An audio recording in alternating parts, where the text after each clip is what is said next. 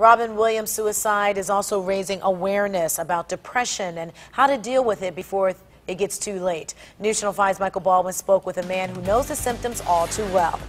Yeah, I did, Danita. The person I spoke with says Robin Williams' death will help us turn up the volume when it comes to talking about depression. Although Williams is known as the comedic funny man, he says talking about depression is no laughing matter.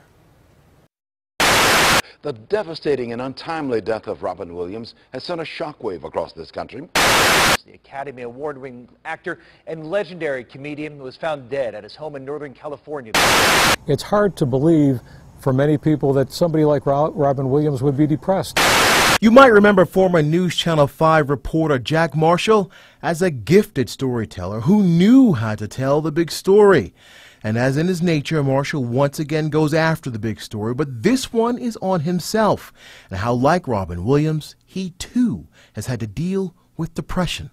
I wanted to hide the fact that I was going through depression, that I was suffering from depression.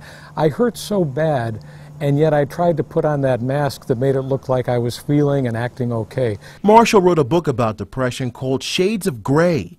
He hopes the death of Williams will get people talking and get them to deal with the issue quicker. You can't wait. It could save your own life, and a lot of times we think, I'll do it tomorrow, I'll do it the next day. I'm working this week, we're going on vacation with the kids. I don't have time. You have to make time. It's the silent killer screaming to be heard. Marschall reads a Facebook post he wrote talking about Williams and depression. Although he didn't take his life like the Hollywood actor did, he says at one point in his life, he hoped someone else would. I was hoping maybe I would die in a car crash. I was hoping maybe somebody would rob me and shoot me and kill me. And yet, when I think back to those thoughts that I had at that time, it makes me very sad. And today it makes me very thankful that I'm here and I'm able to verbalize it and talk to people and say, I made it. I got my life back.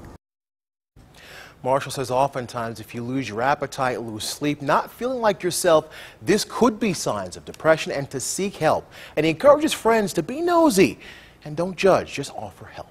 We're live on your side. I'm Michael Baldwin, News Channel 5.